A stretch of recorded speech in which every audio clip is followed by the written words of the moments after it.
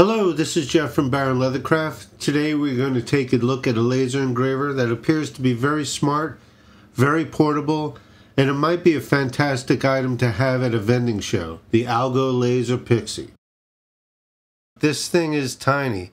It's built for portability, about as compact as they come, which is great if your bench space is currently occupied. It is also easy to stow away and take out whenever you need it. While it can cut and engrave, the Pixie compact size most likely shines when it comes to quick personalization. Perfect for wallets, keychains, or small projects right on your desk. The Pixie comes in 3 versions, a 3 watt, a 5 watt, and a 10 watt. The precision is no joke. This AlgoLaser Pixie 5 watt has a compressed spot size of 0.03 millimeters to 0.07 millimeters. The 3 watt has a laser spot size of 0.02 millimeters to 0.04 millimeters. That means you can get some really fine detail on your projects. No matter which one you choose, they all share the same 100 by 100 millimeter work area. The aluminum bed is simple but solid. Everything you need for a machine this size. It has a grid so it's easy to line up your material. So no, it's not for engraving a full leather hide. It's for personalizing wallets, keychains, coasters, or just making small things feel more important. For taller or bulkier items, you can raise the entire unit by loosening 4 thumb screws on the back and repositioning the screws in the pre-drilled holes to the 25, 50, or 75 or 100 millimeter height. That opens a door for projects you cannot expect to fit. You can connect it to a rotary chuck and engrave on round objects as well. On the front, you get a 3.5-inch touchscreen running the software Algo OS. And here's a nice feature. You don't need a computer. The Pixie has its own built-in storage, so you can save files and run jobs directly from the machine. You can even doodle on the touchscreen with a stylus. Perfect if you ever feel like engraving a quick sketch. Connectivity is flexible. Use their mobile app. Hook it up to your computer with Lightburn if that's what you're used to. Whether you're old school with a desktop or more phone-oriented, the Pixie plays nice with both. And it is Wi-Fi. As for construction, the chassis is steel for stability, the outer shell is plastic, and it's belt-driven with dual rails for smooth, reliable movement. So in a nutshell, it's lightweight, portable, and functional for small projects.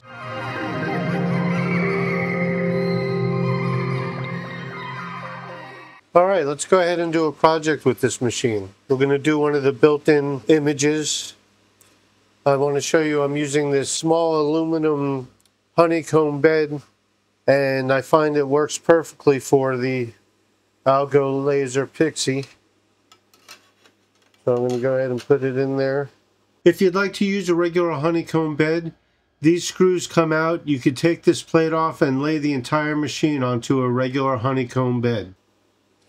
This is 3 millimeter basswood. And now I'm going to go ahead and make sure that it is focused. You just take the lid off right here, and you can see the laser module.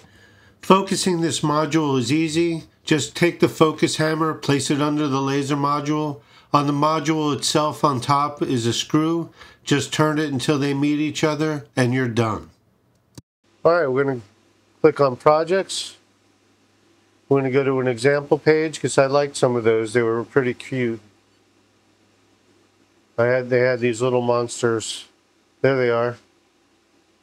Let's go with this guy. Gives you all the settings and the amount of time it'll take and the size. This button right here will go ahead and frame it. So I'll go ahead and click it once. It wanted to home the machine. I forgot to home it. That's what that was about. So you see how it warned me. It's like, well, I'm not ready. So let's go ahead and frame it. That warning was pretty smart because unlike some lasers where it just would have ran into one of the rails, this one let me know that the machine hasn't been homed and now it needs to be homed. And it is all ready, so I'm going to go ahead and hit start.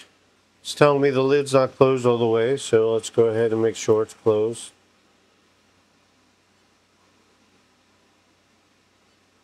And there it goes.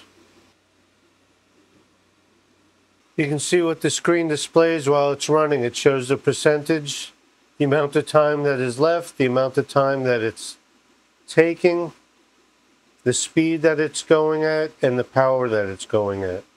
And any moment now it's going to go ahead and start cutting. Now it's starting to cut. And this 5 watt machine is going to cut this in one pass, which is nice. There we go. This came out really nice. I'm going to have to make a bunch of these things because it's pretty cool looking. Engraving came out nice and dark. No burns.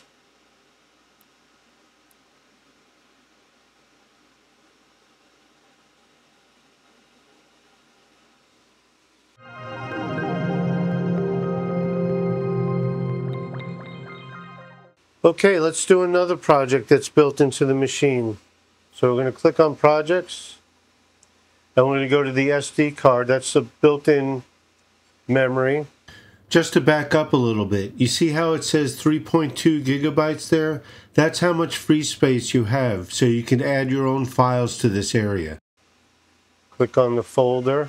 Let's find an image. Let's just go with the AlgoLaser logo. Hit engraving. And now we could go ahead and see if we could pick the type of material it is. I'm going to guess this is basswood. You could pick actually how dark you want it to be. This could possibly be a default setting, which is 4500, power 60. Let's confirm. So these are your settings now. You could change the speed. Let's just stick with that. Go to processing. Alright, this is cool. This is where you could actually pick where it goes. And the laser is actually moving as I do that. And then you can pick the size of it. So now it's shrunk down. I can move it over. Let me show you more of what's going on by bringing the camera back. The laser moves with it. See that? That's how you could line it up. Plus I could change the size. So let's go ahead and hit frame button. See if it's framed in a good spot. Which it's not. So I'm going to move that over.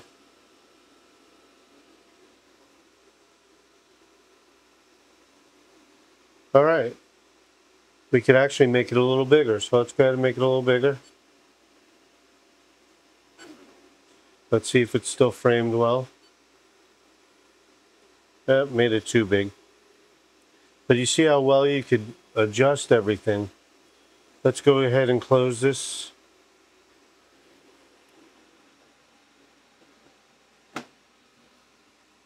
Let's hit the start button.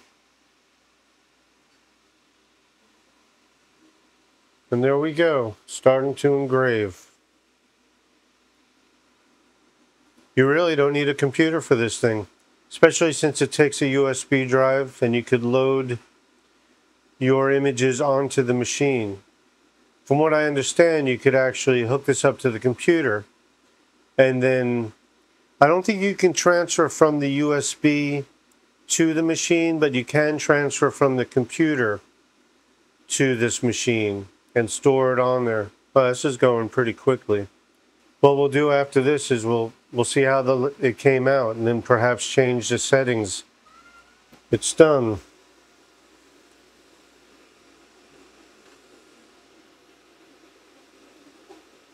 Yeah, that's pretty good. Let's do it at a different power setting. Basswood. Alright, let's pick darker. Let's go 100% power at 3000. Alright, let's go ahead and hit start. This will either make this engraving better or worse. I definitely made it smaller. Alright, it is finished. Oh yeah, that looks nice. So you could really zone in. Very cool.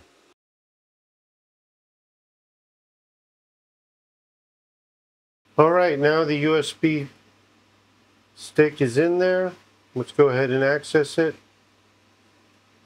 Find the picture. Let's go with this zebra. Engrave. Let's stick with those settings. Let's just check it out. Yeah, I liked this one. Hit confirm. I'm going to stick another piece of wood in here.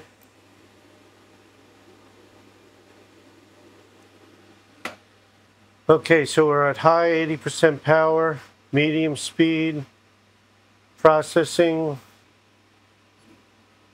Just go ahead and lift this since it seems we can when we are setting the framing up.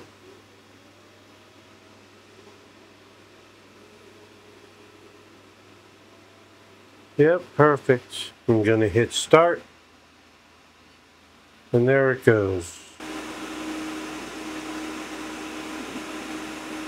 Just came in nice and dark. Detail is good.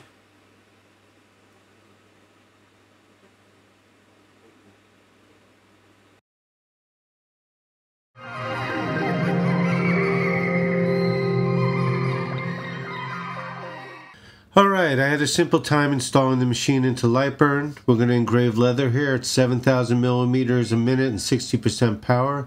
And it says it's going to take us 13 minutes and 5 seconds. So let's go ahead and do that.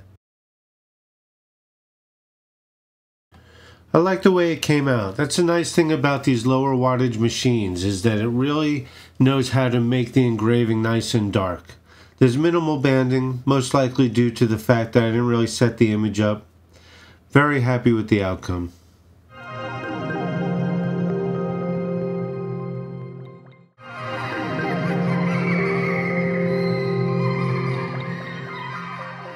I plan on pairing the AlgoLaser Pixie with the Viva Heat hat press at craft shows, and I think it's going to be a real attention grabber. The idea is simple. People can pick from a library of preloaded images, and I'll engrave custom hat patches for them on the spot. The Pixie's 100 by 100 millimeter work area means I had to size my patches accordingly, and the design I settled on is about 4.5 inches long by 2.5 inches wide, which fits well on a hat. Running at 70% power and 6,000 millimeter minute, the American flag patch took around 9.5 minutes to engrave. Simpler designs go even faster, and while it's not lightning quick, I'm hoping it's a kind of live customization that draws people in.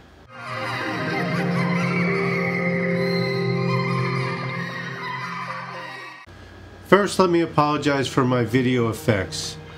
Remember, I'm just a person that just likes technology. I found I'm fond of video editing, and of course I love crafting. So I just gravitate to trying to have fun while I'm doing these things. Okay, let's go over some of the pros. Compact and portable. Standalone use. Touchscreen layout. Plug and play. Perfect for personalization. Safety enclosure. It has a detail of a 5-watt laser. Built-in storage. You can install your favorite images onto the machine. Here are the cons. Small work area, 10 by 10 centimeters. Fine for personalization, but not big projects. But this is pretty much marketed to people that want small machines. Limited cutting power. This 5-watt engraves fantastically, but it's only going to cut thinner material. If you're trying to cut larger, thicker material, go ahead and get the 10-watt version. The Algo Pixie obviously fits into a niche market.